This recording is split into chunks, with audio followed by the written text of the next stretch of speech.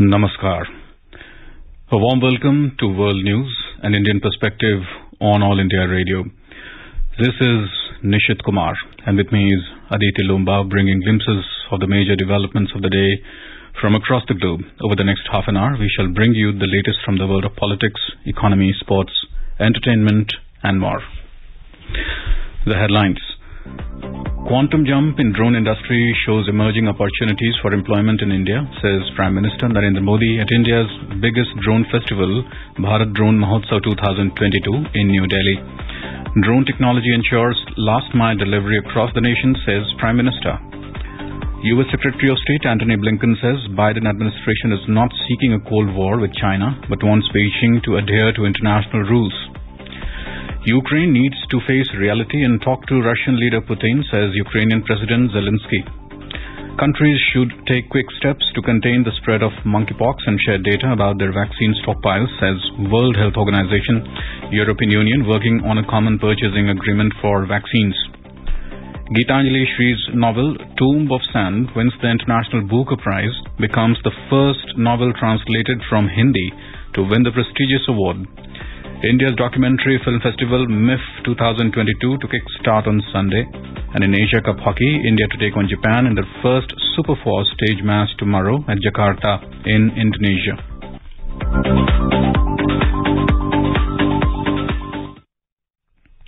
India's Prime Minister Narendra Modi has said that the quantum jump in the drone industry shows the possibilities of emerging opportunities for employment in the country. Inaugurating India's biggest drone festival, Bharat Drone Mahotsav 2022 at Pragati Maidan in New Delhi on Friday, Mr. Modi said India has the potential of becoming a global drone hub, and this technology will play a crucial role in several sectors ranging from agriculture, defense, disaster management, health and land mapping in the future. Drone के रूप में हमारे पास एक और ऐसा smart tool आ गया है जो बहुत जल्द सामान्य से सामान्य भारतीय के जीवन का हिस्सा बनने जा रहा है। अभी जितना इस्तेमाल हो रहा है ड्रोन का, उससे कहीं ज्यादा इस्तेमाल हम आने वाले दिनों में देखने वाले हैं। Highlighting the importance of technology, the Prime Minister said it has ensured last-mile delivery, and with the help of technology, target of Antyodaya can be achieved. Antyodaya means the welfare of the people in the bottom of the pyramid. Terming drone technology as an effective tool in delivery of services and improving ease of living, Mr. Modi said it will take the farming sector to another level and it will ensure the progress of marginalized farmers. The Prime Minister said farmers' confidence towards the technology has increased in the last 8 years, and now they are adopting technology without any fear. आज देश का किसान technology के साथ कहीं ज्यादा comfortable है, उसे ज्यादा आसानी से अपना रहा है। ड्रोन टेक्नोलॉजी हमारे कृषि सेक्टर को दूसरे लेवल पर ले जाने वाली है, और आज जब हम आजादी का अमृत महोत्सव मना रहे हैं तो मेरा भी यही सपना है कि भारत में हर हाथ में स्मार्टफोन हो, हर खेत में ड्रोन हो और हर घर में समृद्धि हो। Prime Minister Modi said drones will play a crucial role in delivery of medicines and vaccines in the far-flung areas of the country. With the help of drone MacPim, he reviewed the progress of Kedarnath redevelopment project. Appreciating the use of drone in PM Swamitva scheme, the Prime Minister said 65 lakh property cards have been generated with the help of drones. He said for the first time, digital mapping of every property in the villages of the country is being done under this scheme. The Prime Minister said this government has reduced the restrictions imposed on the drone sector. On the occasion, Civil Aviation Minister Jyotiraditya Scindia said India has become a leader in the technology sector in the last 8 years. Several union ministers, including Health and Family Welfare Minister Mansukh Mandavia, Railways Minister Ashwini Vaishnav, Agriculture Minister Narendra Singh Tomar and other dignitaries were present during the Mahotsav. Minister of State for Commerce and Industry Anupriya Patel launched the Indian Business Portal in New Delhi on Friday. It will serve as an international trade hub for the Indian exporters and foreign buyers. The portal is a business-to-business digital marketplace to empower small, medium enterprises, exporters, artisans and farmers to identify new markets for their products and grow their sales globally. Speaking after launching the portal, Ms. Patel said that the portal will act as e-commerce marketplace to help Indian exporters get global visibility. She said it will address a number of elements which are part of the vision of Prime Minister Narendra Modi and a commitment of the government like digitizing exporters, supporting MSME and encouraging greater exports of the Indian products. The Indian Business Portal has been developed by the Federation of Indian Export Organizations to provide Indian SME exporters, artisans and farmers and foreign buyers a business-to-business marketplace on a single digital window. India and United Arab Emirates have signed an MOU to establish a framework to facilitate and enhance bilateral cooperation on climate action. The agreement was signed between Environment, Forest and Climate Change Minister Bhupendra Yadav and UAE Climate Envoy and Minister of Industry and Advanced Technology Dr. Sultan Al Jaber in New Delhi. The basic objective of this MOU is to establish a framework to facilitate and enhance bilateral cooperation on climate action and also contributes towards implementing the Paris Agreement. Mr. Yadav also held a bilateral meeting with Dr. Sultan Al Jaber. In the meeting, they discussed issues relating to climate change, hosting of COP28 and other related matters. National Security Advisor Ajit Doval has stressed on the need to enhance capability of Afghanistan to counter terrorism and terrorist groups which poses a threat to regional peace and security. He said the foremost priority should be the right to life and a dignified living, as well as protection of human rights of all. Mr. Doval said during a meeting with NSAs of Tajikistan, Russia, Kazakhstan, Uzbekistan, Iran, Kyrgyzstan and China in Dushanbe. He said India has historical and civilizational relations with Afghanistan and it has always stood by the people of Afghanistan. He said India has focused on infrastructure, connectivity and humanitarian assistance over the decades. The NSA highlighted the need for representation of all the sections of Afghan society, including women and minorities, so that the collective energies of the largest possible proportion of the Afghan population feel motivated to contribute to nation building. On the sidelines of the meeting, the NSA took the opportunity to meet his counterparts from Iran, Tajikistan, Russia and other partners in the dialogue. U.S. Secretary of State Antony Blinken has said that the Biden administration is not seeking a Cold War with China but wants Beijing to adhere to the international rules. He also said that Washington sees Beijing as a long-term challenge. Mr. Blinken said U.S. is not looking for conflict or a new Cold War. The top U.S. diplomat used his remarks at George Washington University to explain existing policies rather than unveiling any bold new direction towards China. During his 30-minute address, Blinken reflected on U.S. President Joe Biden's Indo-Pacific Economic Framework announcement and the Quad meeting earlier this week during his first Asia tour. Biden unveiled the discussion on IPEF on May 23rd with a dozen initial partners, including India, which represents 40% of the world GDP. Ukrainian President Volodymyr Zelensky on Friday said Ukraine was not eager to talk to Russian President Vladimir Putin, but that it has to face the reality that it will likely be necessary to end the war. He said this during an address to an Indonesian think tank. Zelensky said that there are things to discuss with the Russian leader. He said he is not telling that his people are eager to talk to Russian leader, but Ukraine has to face the realities of what they are living through. The Ukrainian leader said that they want their lives back from this meeting. He said they want to reclaim the life of a sovereign country within its own territory. He added that Russia did not appear to be ready yet for serious peace talks. Turkey's Foreign Minister Mevlut Cavusoglu says Sweden and Finland now must take concrete steps to alleviate his country's security concerns to overcome Ankara's objections to the NATO membership bid. He said on Friday that delegations from the two Nordic countries have returned home with Turkey's demand after a visit this week, and Ankara is waiting for the answers. The country's membership bids require support from all the NATO countries, but Turkey is objective to them. It has cited alleged support for Kurdish militants that Turkey considers terrorists and restrictions on weapon sales to Turkey. Cavusoglu said Turkey understands Finland and Sweden's security concerns, but everyone also needs to understand Istanbul's legitimate security concerns.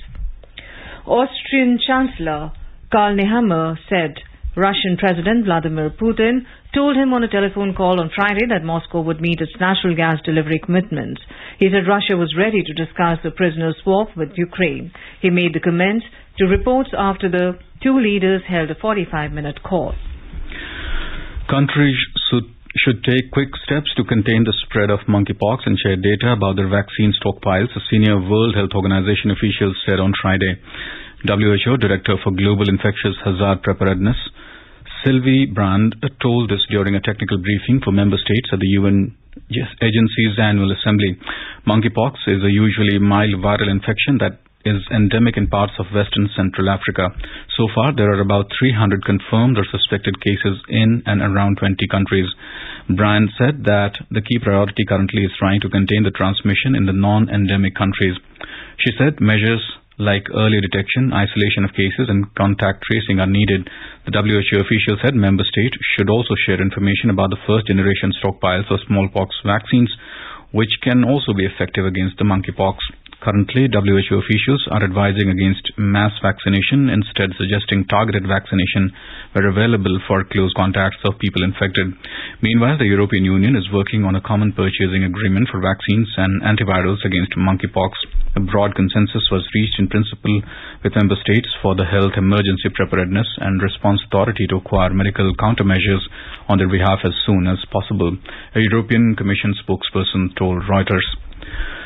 International Monetary Fund Managing Director Kristalina Georgieva has said that Sri Lanka's present crisis is due to mismanagement. Speaking in Davos, she said that it is a result of mismanagement and therefore the most important thing to be done is to put the country back on a sound microeconomic footing. According to media reports, Ms. Georgieva further said that the IMF will strongly support Sri Lanka's debt restructuring process, and it will be available once the IMF has clarity on what the program will look like and how the debt can be restructured. She also expressed gratitude to India for being such a good friend to Sri Lanka and for advocating support for Sri Lanka in this very difficult time. And in today's Hotspot section, we bring you a news commentary on India-Africa ties. India's links with the struggle for freedom and justice in South Africa date back to the period during which Mahatma Gandhi started his Satyagraha movement in South Africa over a century ago. India was at the forefront of the international community in its support to the anti-apartheid movement. It was the first country to sever trade relations with the apartheid government in 1946 and subsequently imposed a complete diplomatic, commercial, cultural and sports embargo on South Africa. India worked consistently to put the issue of apartheid on the agenda of the United Nations, non-aligned movement and other multilateral organizations and for the imposition of comprehensive international sanctions against South Africa. The ANC maintained a representative office in New Delhi from the 1960s onwards. African heads of missions in New Delhi and Ministry of External Affairs jointly celebrated Africa Day in New Delhi on the 25th of this month. India's Minister of State for External Affairs, Dr. Rajkumar Ranjan Singh, delivered the keynote address as chief guest on this occasion and highlighted multifaceted relations with African countries. Africa Day is the annual commemoration of the foundation of the Organization of African Unity in 1963 and the attainment of independence. The occasion provides an opportunity to celebrate and appreciate the continent's diverse heritage and acknowledge economic potential of the African continent. Over the years, the Ministry of External Affairs has extended support for this annual celebration, showing importance of Africa in the Indian foreign policy. India's traditional and historic partnership with Africa have further strengthened through intensifying political engagement, including 34 visits at the level of heads of state, heads of government and vice president from India, and more than 100 incoming visits by African leaders to India. In addition, every country in Africa has been visited by India's union ministers. India expanded its diplomatic footprints globally by opening of 18 new diplomatic missions in Africa, taking total Indian missions on the continent to 47. Prime Minister Modi's 10 guiding principles of India's engagement with Africa have been serving as an instrument in India's multidimensional relationship with Africa in the changing world. India's concessional loans, grants and capacity building program have played a significant role in Africa's socio-economic development. So far, lines of credit worth $12.26 billion have been extended to African countries, thus making it the second largest recipient of India's concessional loan. Under these LOCs, 193 projects have been completed and 66 projects are currently under execution and 88 in pre-execution stage in various sectors such as drinking water, agriculture mechanization and irrigation, solar electrification, power plants, transmission lines, cement and sugar plants, textiles, technology parks and railway infrastructure, etc. During India-Africa Forum Summit in 2015, India offered 50,000 scholarships under the Indian Technical and Economic Cooperation and other scholarship programs, out of which more than 32,000 scholarship slots have already been utilized by the African youth. Thousands of African students are presently pursuing their higher studies in various Indian universities under self-financing scheme as well. India has been providing support to African countries to address the digital divide through MEA's flagship scheme, E-Vidya Bharti for teleeducation and E-Arogya Bharti for telemedicine, offering scholarships to 15,000 African students under this scheme to pursue online education in undergraduate, postgraduate and diploma courses. So far, 19 African countries have become partners in this initiative, and furthermore, India has established 7 IT centers in Egypt, Ghana, Lesotho, Morocco, Namibia, South Africa and Tanzania to promote digital literacy among African youth. 8 vocational training centers, 2 centers for geoinformatics applications in rural development in Madagascar and Niger, upgradation of technology center in Zimbabwe have been contributing Africa in its digital transformation and skill enhancement. On the trade and economic front, India is the 4th largest partner for Africa, registering $69.7 billion of trade during 2018-19 and is the 5th largest investor in Africa with cumulative investments at $70.7 billion. India's investments are in sectors like oil and gas, mining, banking, pharma, textiles, automotive, agriculture, etc. 38 African nations have benefited from the Government of India's duty-free tariff preference scheme, which provides duty-free access to 98.2% of India's total tariff lines. During the COVID pandemic, India gifted 150 tons of medical aid to more than 25 African countries to support their response to the pandemic. Under the Government of India's Vaccine Maitree initiative, India has supplied 37.59 million doses or 1.05 million doses under grant, 10.2 million doses under commercial and 26.38 under GAVI's COVAX initiative to 42 African countries and 325,000 doses to UN health workers and UN peacekeepers. Under humanitarian assistance, India has provided food aid worth of $15.8 million to various African countries to support their fight against hunger and poverty.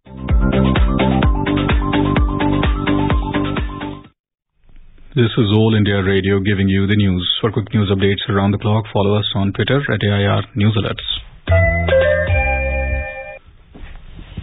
Hindi author Gitanjali Shree's novel Rape Samadhi, Tomb of Sand has won the International Booker Prize, becoming the first novel translated from Hindi to do so. Gitanjali Shree is not only the award's first Hindi winner, but also it is for the first time a book originally written in any Indian language has won the Booker Prize. Gitanjali Shree said, "This is a melancholy satisfaction in the award going to Tomb of Sand. This is an elegy for the world. We inhabit a lasting energy that retains hope in the face of impending doom." Anything anyone writes is reflective solely and completely only about some one example. I think we have replete with examples of this sort of women coming into their own as they grow older. We have a report. Gitanjali Shree's Tomb of Sand, translated from Hindi by Daisy Rockwell, has won the prestigious Booker Prize. The prize money of £50,000 will be shared between the author and the translator equally. Shree's book clinched the award where 135 books competed. Tomb of Sand is the story of an 80-year-old woman who slips into a deep depression when her husband dies, then resurfaces to gain a new lease on life. The woman travels to Pakistan to confront the unresolved trauma of a teenage experience of partition and re-evaluates what it means to be a mother, a daughter, a woman and a feminist. Gitanjali has authored 3 novels and several short story collections. Although Tomb of Sand is the first of her books to be published in the UK. Rockwell is a painter, writer and translator living in Vermont, US, who has translated a number of works from Hindi and Urdu literature. Despite the fact that Britain has a very long relationship with the Indian subcontinent, very few books are translated from Indian languages from Hindi, Urdu, Malayalam and Bengali, said officials from Booker, and hope that Gitanjali's success will inspire other authors from around the world to enter the competition. Ravi Kumar, World News, All India Radio, New Delhi. India's foremost documentary film festival, MIFF 2022 is set to begin on Sunday. The Films Division complex, which also houses the National Museum of Indian Cinema, is getting ready to host the 17th Mumbai International Film Festival for documentary, short fiction and animation films. The opening ceremony of the week-long biennial Mumbai International Film Festival will take place at the Nehru Centre, Worli, with all the festival screenings will happen in the Films Division complex in Mumbai. We have a report from our correspondent. MIF 2022 has got an overwhelming response from filmmakers across the world, receiving a whopping 808 film entries from 30 countries. Out of these, 102 films will be screened under the competition category, 35 in international competition and 67 in national competition. 18 films will be screened under MIF Prism category. The best film of the festival will receive the Golden Conch Award along with a cash prize of Rs 10 lakhs.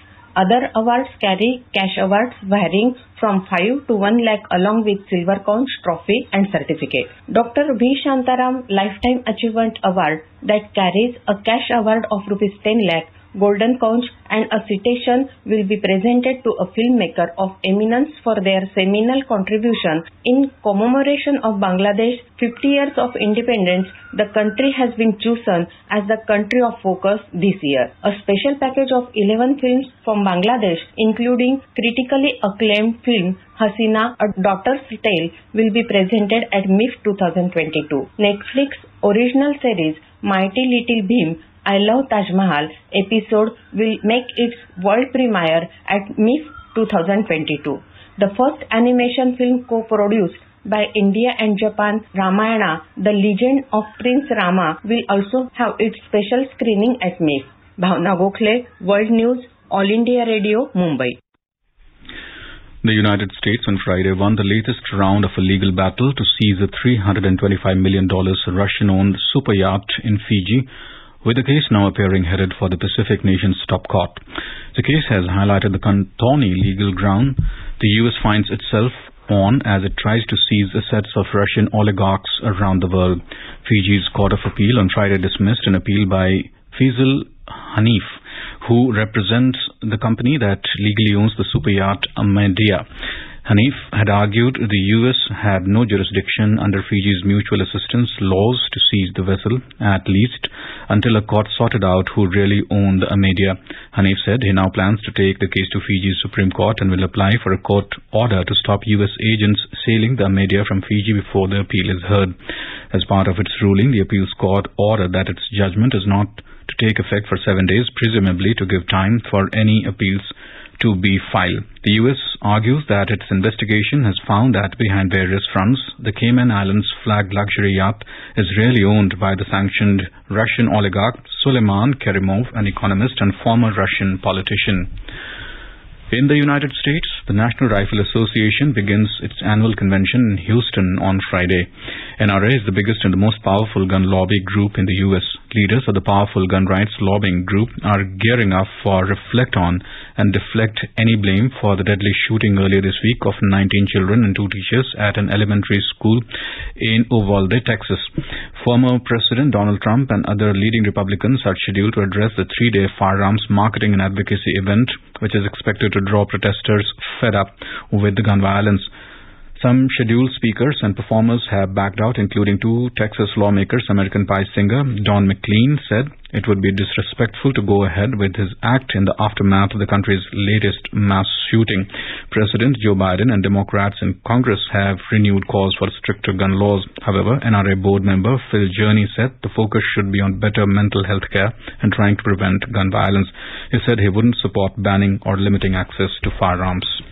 China and Russia vetoed a US-led push to impose more United Nations sanctions on North Korea over its renewed ballistic missile launches.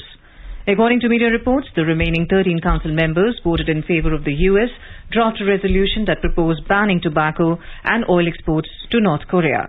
The vote came after North Korea fired 3 missiles, including one thought to be its largest intercontinental ballistic missile following US President Joe Biden's trip to Asia. In Asia Cup hockey, India will take on Japan in their first Super 4 stage match at the GBK Sports Complex Hockey Stadium in Jakarta, Indonesia on Saturday.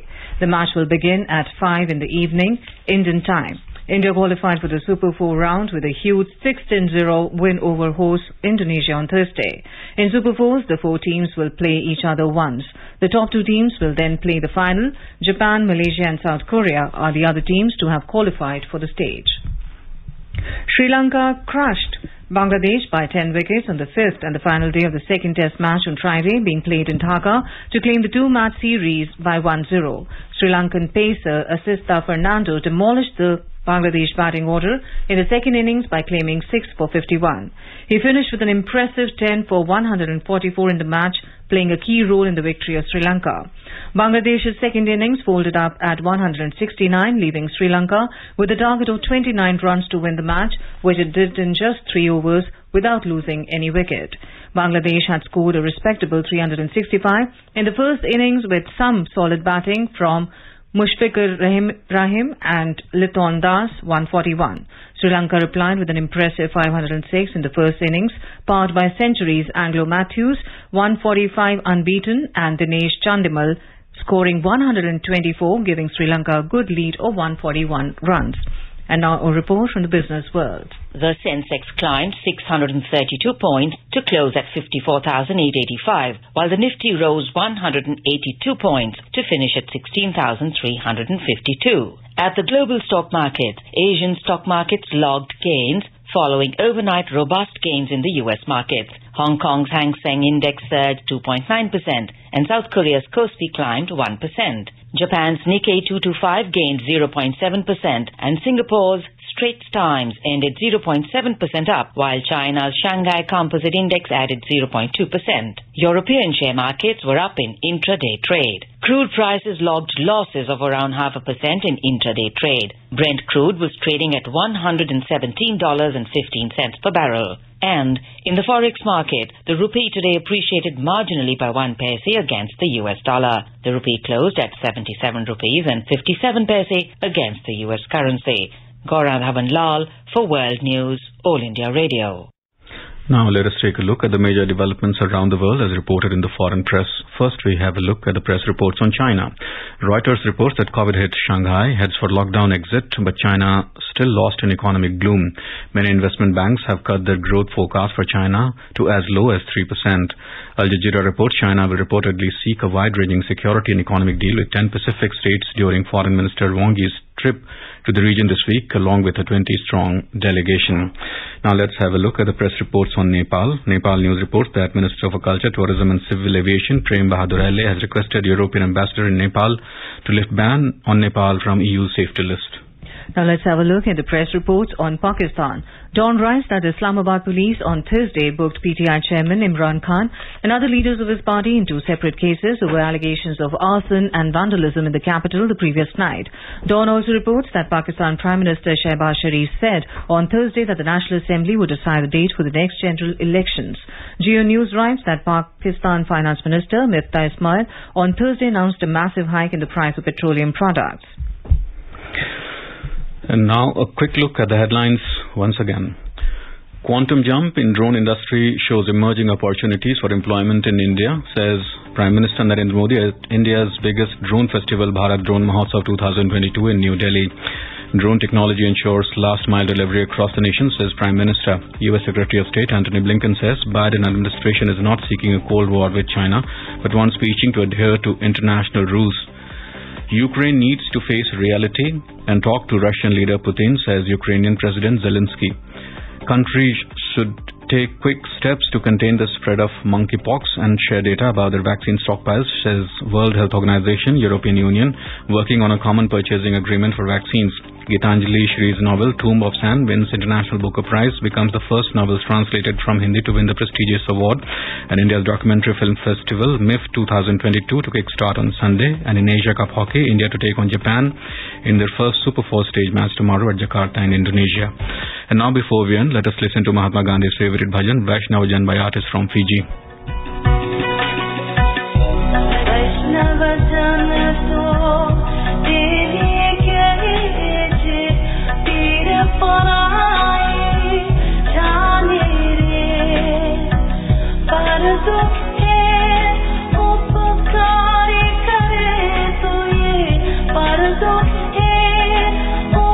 Oh